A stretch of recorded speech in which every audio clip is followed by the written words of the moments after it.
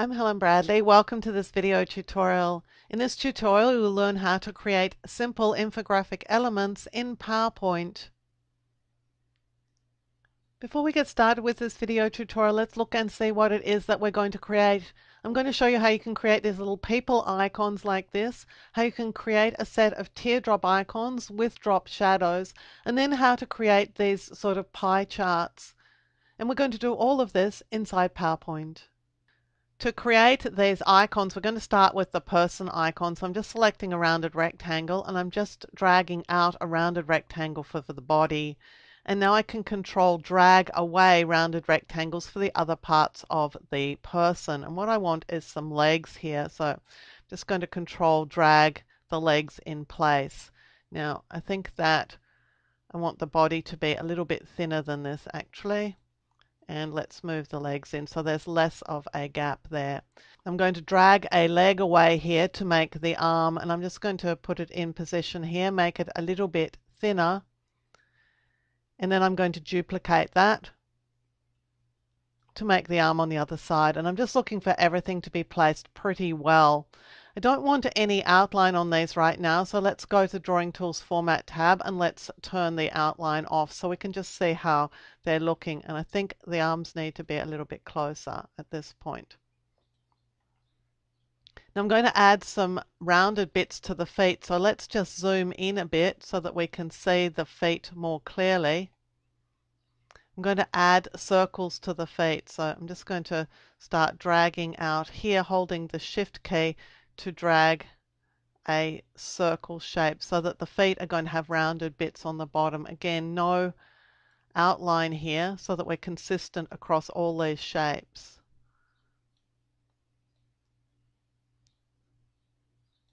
And once I've got one foot in place, I'm just going to control drag a second foot out of the way so we've got nice rounded shapes there.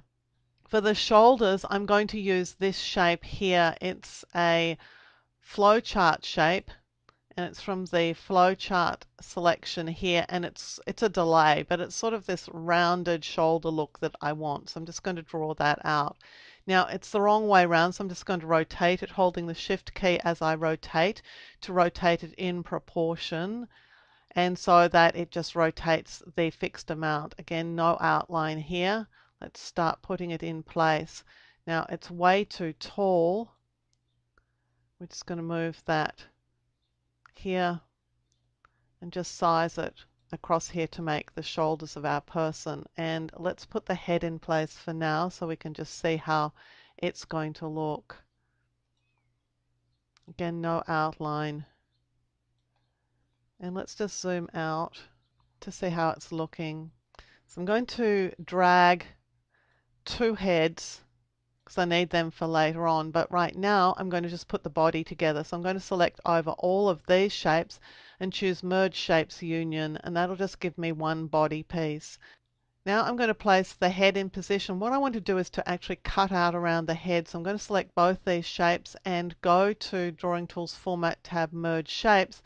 Just going to look at Subtract because that's going to give me the body without the head. Now this is going to depend a little bit on which shape you select first. If you select the wrong shape first, then the effect of the subtract command is going to be different. So you want to select the body and then the head, and then the subtract command works exactly as you want it to. Now I've got the second head here, and I'm just going to size that down a little bit so that it sits in here with a little bit of white around it. So there's my basic person. I'm going to select over all the shapes and group it together so that it's going to travel as a single object. And of course we can now recolor it using the coloring options here. We can add edges to it or not as we wish. But it's easier to work with it without edges when you first create it and then add the edges to it later on if you want them. So let's have a look at our teardrop shape. Now the teardrop shape's a little difficult to create, and you might think that this teardrop is the way to go. In actual fact, it's not as good as it might be. So I'm using the heart shape to make a teardrop. So I'm just going to drag out the kind of teardrop shape that I want. And I'm going to select it, Drawing Tools Format tab, and go to the Edit Shape, Edit Points option. This allows me to have a look at this point. And this heart shape only has 2 points. It's this one and this one. So I'm just going to grab this one and I'm going to adjust the point. So I'm going to drag around this handle, and I want the handle to come out here pretty much in a straight line because that's going to make the top of my teardrop. And here I'm looking for the same effect here. The handle to be out about the same amount on the other side. And now if I drag it up, here's my teardrop shape. And it's just a slightly better teardrop shape than the actual drawn teardrop shape that comes with PowerPoint. So once we've got our teardrop shape, we can make it a little skinnier if we want to. Let's have a look and see how we do its shadow. For the shadow, we're going to drag out a circle. So I'm just going to come up here and drag out my circle shape here directly below the teardrop. And I'm going to shape effects, and I'm going to soft edges because I want the edges of this to be very, very soft.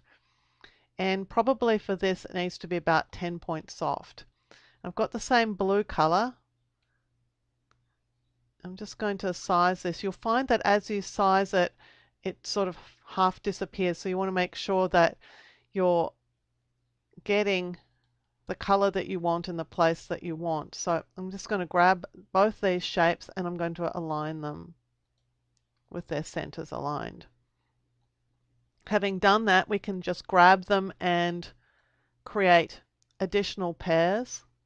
Yeah, I've lost the alignment on these, so I'm just going to grab these shapes and align their tops, and grab these shapes and align their tops, and then everything should look pretty good. Now, I'm just using the spacing indicators in PowerPoint to line everything up. I'm going to add a different color to this, and for this one, I'm going to the shape fill, and I'm going to select a darker version of the fill color. So I'm going to create a green one here, and here I'm going to make the shape fill the dark green color. So we've got shapes, teardrop shapes with little drop shadows that match the teardrop shape as far as color is concerned. Let's have a look now at our chart, and we're going to choose this object here, which is a pie object, and you'll find it in the shapes collection. It is in the basic shapes area here as a pie. So I'm just going to drag it out, holding the Shift key so it's constrained, so that it is basically a circle with a piece lopped out of it. And I'm going to Drawing Tools Format tab, and I'm just going to set this to a known height. So I'm actually going to do 2.5. So I'm going to height and width 2.5. Now, this is because I want to create a circle that is exactly the same size. So I'm going to go to the oval, I'm going to drag out a circle, and with the Drawing Tools Format tab over here, I'm going to set this to the same 2.5.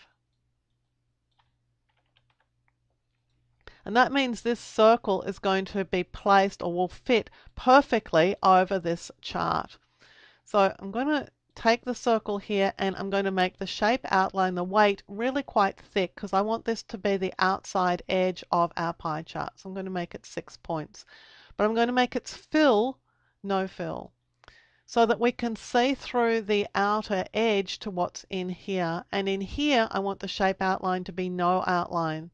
So we want a really clean little pie chart. Now I'm thinking my line weight here on the outside shape is not enough. So let's just go back to shape outline, and let's go and create more lines and choose a bigger line weight.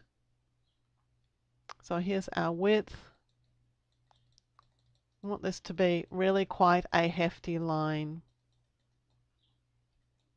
And let's make this green while we're at it so that we get a different sort of color here. So here's our basic chart, and I'm going to select over both of these objects. I want to make sure I select over both, and I'm going to group them together. So I'm going to go group, group, and now they'll travel as one. So when I drag on it, it's going as a single object. So I'm going to control drag 2 more of these away. I'm just going to select each of them and let's align them nicely. just going to line their tops, and we'll choose Align Distribute Horizontally just to make sure they're nicely distributed horizontally. Now, one of the things you can do with these is, even though they're grouped, we can click in here to select the inside pie. So having done that, there's a little yellow slider here that allows us now to adjust the inside pie. So we can create shapes here that all look the same, but the pie slice is whatever we want it to be because we're actually creating it on the fly. So there's how you can create some basic infographic shapes in PowerPoint using just basic PowerPoint tools. You've learned a little bit about the edit points option and something about layering shapes on top of each other so that you can get the effects that you want. I'm Helen Bradley. Thank you for joining me for this video tutorial. Look out for more video tutorials here on my YouTube channel, and consider subscribing to my channel and you'll be alerted when new videos are released. And visit my website at projectwoman.com where you'll find more tips, tricks and tutorials on a range of applications, including many of the Microsoft Office applications such as PowerPoint, Excel and Word.